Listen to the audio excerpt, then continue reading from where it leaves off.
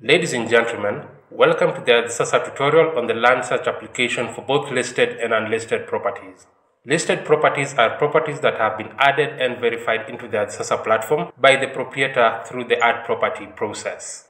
On the other hand, unlisted properties are properties that are yet to be added by the respective proprietors into the platform.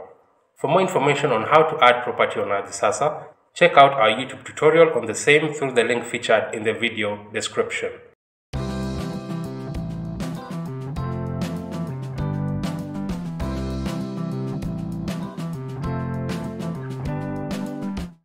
This is an application made to find out the ownership details of a property and other interests that have been registered on that property. To begin with, you log into the platform. Enter your ArdhiSasa user credentials, that is the identification number or the ArdhiSasa ID, and the password you used when creating your account. Key in your ArdhiSasa ID, enter your password, and then click Continue. When you do so, you'll be provided with a one-time password code, an OTP, which will be sent to the phone number you used to register with on the platform. Once you have received the OTP, type the code onto the OTP prompt box and then click Log In. You'll then be navigated to the dashboard. The process we are undertaking is under land registration, so navigate to the land registration section and click on the application listed under the services offered in this department. Upon doing so, you'll be navigated to the applications page, and here there are three distinct tabs provided, namely Ongoing, Completed, and Involved. The Ongoing tab is for such applications that you have initiated and submitted, but it's up to the property owner or the ministry officials to verify the same. The Completed tab features such applications which have been completed entirely, with the search certificates for successfully approved searches available for viewing and download. In case an application is not approved, upon clicking on View, you'll be able to see the reasons why. The Involved tab features such applications which your property or properties, if any, has been involved in. For you to initiate this application, you'll click on the New Application tab on the top right-hand corner. You'll then be navigated to a page with the FAQs, which is the frequently asked questions related to this process. You can go ahead and explore the FAQs to get some of the terminologies used. When you are satisfied with the FAQs, you can proceed and click Next.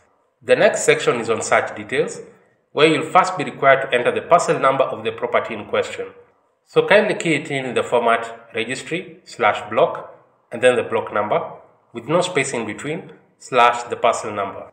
It is key to note that the party or parties that will verify the search application will be determined by whether or not the property in question has been listed on the platform. If the latter is true, the property owner is the party that will be required to verify the application through the OTP code verification upon submission of the application. However, if the property in question has not been listed on the platform, the application will be forwarded to the ministry for verification and approval. It is also worth noting that only upgraded professionals will be able to search unlisted properties. In this scenario, we will be searching for both an unlisted and listed properties. You then enter the purpose of the search. You then select the scope of the search. It could either be the particulars of the subsisting or active entries in the register of the mentioned parcel, or the particulars noted on the property section, proprietorship section, encumbrance section, power of attorney register, or the registered documents register. In this scenario, we'll select the first option. If you are satisfied with what you've provided, you can click on Next, and you'll be navigated to the documents page. Kindly note that if the property you are initiating a search for has not been listed on the platform, you will be required to upload a copy of either the certificate of lease or certificate of title of the property in question. In our case, you'll upload the certificate of lease for the unlisted property. So go ahead and click on Choose File, and you'll be navigated to your local machine or device, whereby you'll upload the documents that you have prepared, and the document will be listed again as the Choose File button. If you have additional documents, you have the option of providing said documents. If you are satisfied with what you've provided, you can proceed and click on Next. The last step is the confirmation step with all the details that you have provided. So scroll through the entire page and go through them. If satisfied, you can click on Submit. You also have the option of going back if you need to edit any information. For this case, we'll proceed and click on Submit. Upon doing so, you'll be prompted to approve on whether you indeed want to submit the request, and then proceed and click Yes. You'll then get a confirmation message on a pop-up box and then click on Close. For the property that has been listed, the property owner will get a notification and they will verify it through an OTP code.